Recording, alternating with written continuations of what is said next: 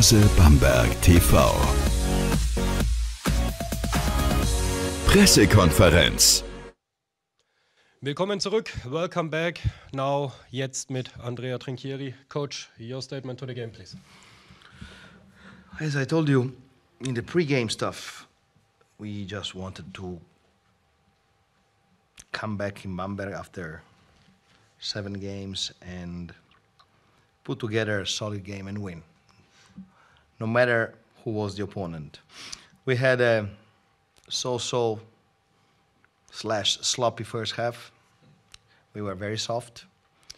On offense, on defense, we made, I believe, 1 or 2 fouls in the first quarter. We never catch them. But the most important thing for me is that tonight we made a step towards being a mature team.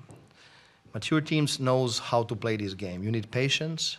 You know that they are gonna come here with nothing to lose. They will make shots, and you keep out of your door the frustration.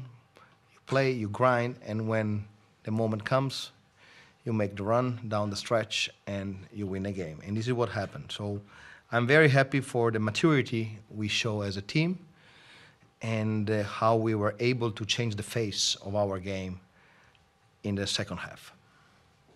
Danke, Coach. Thank you. Fragen an Andrea Trinchieri? Questions?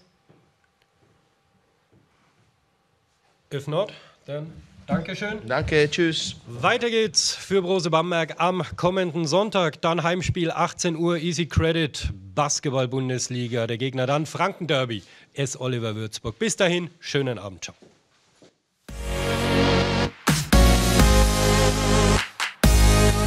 Brose Bamberg TV. Spielberichte, Livestreams, Interviews und Stories.